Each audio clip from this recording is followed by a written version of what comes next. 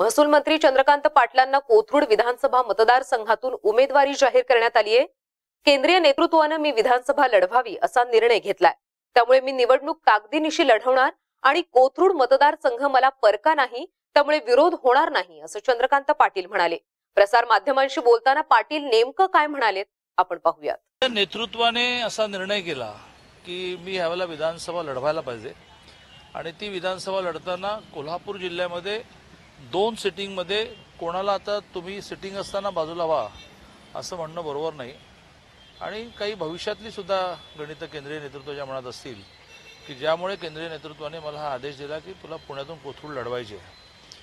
मला असं वाटतं की कोथरूड ही जागा भारतीय जनता पार्टीची इतका बालेकिल्ला आहे की लोकसभा निवडणुकीच्या वेळेला 1,50,000पेक्षा जास्त मार्जिन तिथे मिळालं आणि त्यामुळे मला असं वाटतं की मला बाहेरचा म्हणणार नाहीत ते, कारण एक तर मी 82 पासून विद्यार्थी परिषदेचा महाराष्ट्राचा संघटन मंत्री मी 13 वर्ष होतो।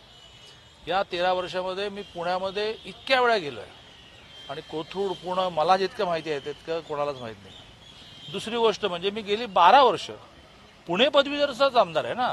पुणे, सातारा, सांगली, कोल्हापूर, सोलापूर 5 जिल्ह्यातलं केंद्र पुणे आहे आणि पुणे पदवीधरचा आमदार म्हणून तो खूप वेळा जातो, राज्याचा मंत्री म्हणून जातो, राज्याचा अध्यक्ष म्हणून जातो आणि त्यामुळे पुण्याचा पालकमंत्री आहे आणि त्यामुळे पुणेकरांना मी काही परका नाही।